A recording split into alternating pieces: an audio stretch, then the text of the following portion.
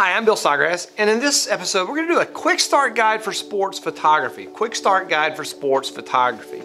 Not going into a lot of detail. I'm just going to try to tell you how to set your camera up, and then a couple of quick considerations regarding your lens selection.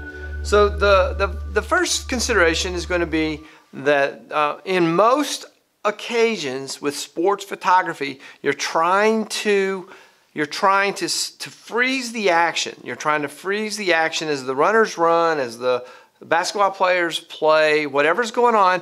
You're going to want to try to freeze that action.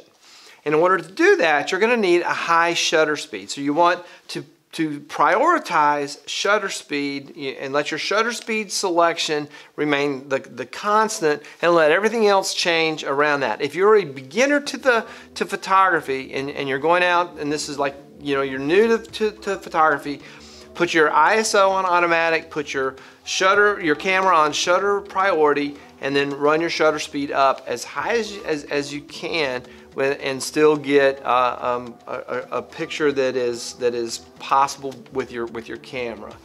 That might mean on an indoor event that you're at 800 or 1000, or it might mean that you're at 500. If your shutter speed goes below 500 and you're trying to shoot sports, you're really counting on getting lucky. That some of the shots will be okay and a lot of the shots will be blurry. If you can get your shutter speed above 1000, you're going to be a lot better off.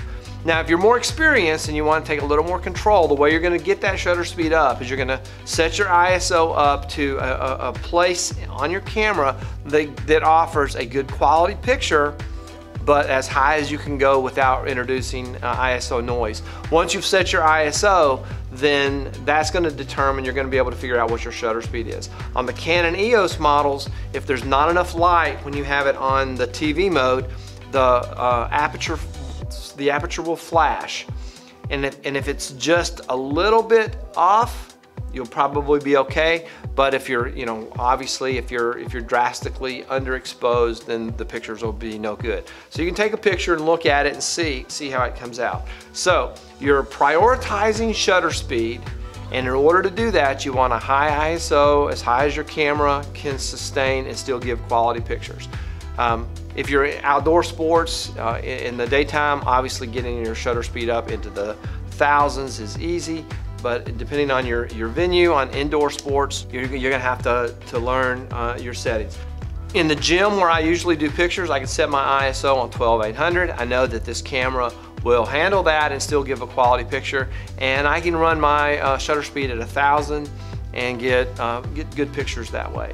So I know that about my camera and my gym situation. We have another gym situation, a swimming pool and a field house.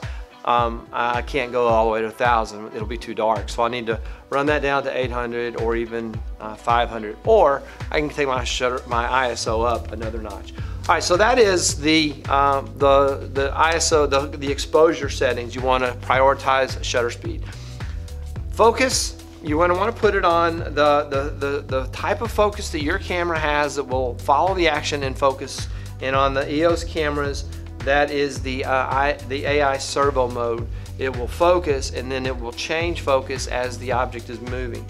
Burst mode versus one picture at a time, that's going to depend on your preference, your style of shooting.